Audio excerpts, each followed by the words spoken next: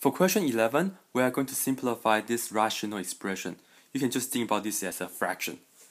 It says for all non-zero r, t, and z. The reason that they say non-zero r, t, and z is because notice that they have r, t, and z on the denominator. They just want to make sure that none of these r, t, and z represents zero. Otherwise, you will be doing something over zero, which is undefined. But don't let this bother you too much. So let's get to work. Number 11. I have 16 r to the third power t c to the 5 power over negative 4 r t to the third power c squared. So we can just simplify the number first. And what I mean by that is just this part, 16 over 4.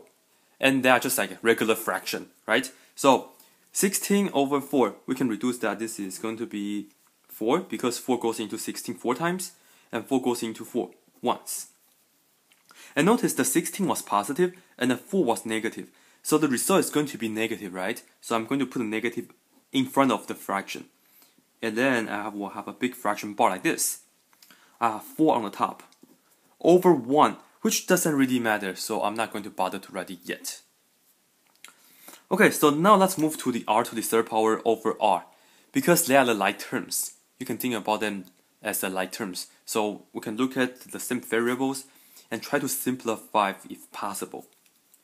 And let's think about what does r to the third power mean.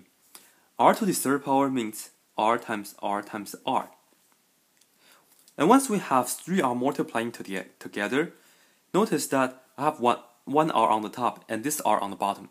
We can cancel them out. This and this r can be cancelled. That will leave us with 2 r's on the top. And you have 2 r's multiplying together, you get r to the second power. R to the second power.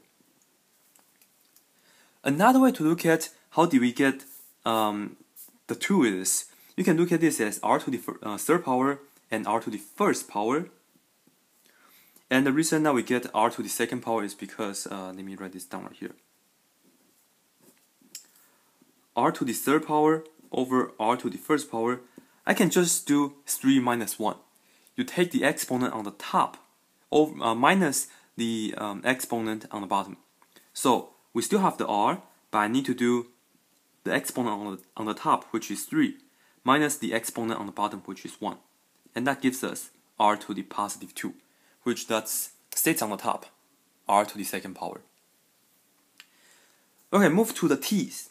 I have t over t to the third power. So let me write down what does t to the third power mean. That means I have 3 of the t's multiplying together, t times t times t. And then just like the r's, I have 1 t on the top and this t on the bottom. So I can cancel this t out, right? So I have no more t on the top, but I have 2 of the t's on the denominators. They are multiplying. So that's the result of t to the second power. And let me take a look of how did I get that. So there's another way to do this as well. You can look at this as t to the first power over t to the third power. Right? T to the first power over t to the third power.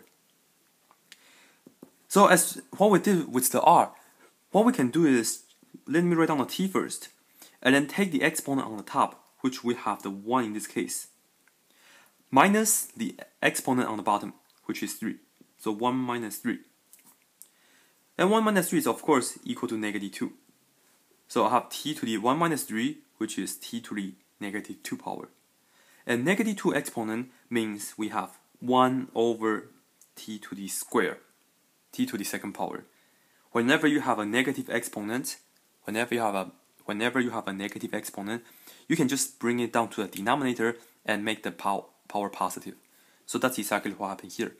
So either way, you can use the formula by just subtracting the exponent, or you can just write down what does t to the third power mean, so which is 3 of the t's multiplying together, and then see how many you can cross out and how many is left. So for the third one, for the z, I have c to the 5 over c to the second power. Let me do it with the exponent way, right? The rule of exponent way. So if you look at this together, so c to the 5 over c to the second, I can just write this as z to the third power. And how did I get the third power? Because I just do 5 minus 2, which is a positive 3. Right? This 3 is just 5 minus 2, which is equal to positive 3. So it stays on the top. So let me rewrite the answer much in a better form. So all this is negative 4r squared z to the third power over t to the second power. Okay? And let me take a look of what we have. What's our choices? I have the t to the second power on the bottom. So that's choice B. Right? That's answer choice B. So box my answer or fill in the select answer. That's it.